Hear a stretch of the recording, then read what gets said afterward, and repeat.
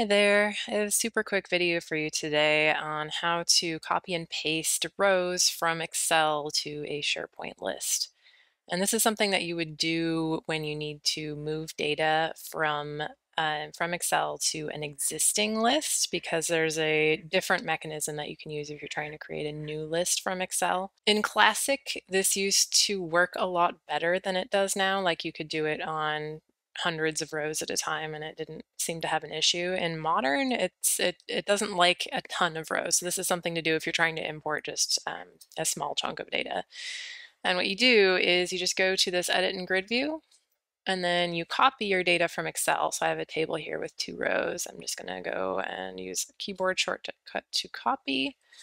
And then where it says add new item here, you just click into that cell, and you want to make sure that you click once, not twice. If you click twice, it'll put the blinky cursor in the cell, and then it'll try and paste everything into that single cell. So you don't want that. Just click once, make sure there's no cursor, and then paste.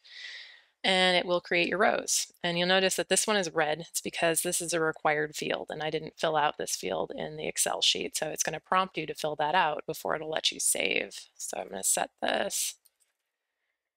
And a few caveats with this. Again, make sure that your required fields are in your list view. So your columns have to match up, obviously. So they have to be in the same order so that when they paste the data in, the data goes to the right place.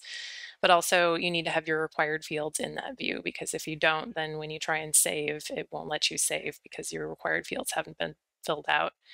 And another thing is that it doesn't work super well with multiple content types, because it can't set when you paste, it doesn't set the content type field. Even if you put a value in there, it'll set it to whatever the first or the default content type is in the list.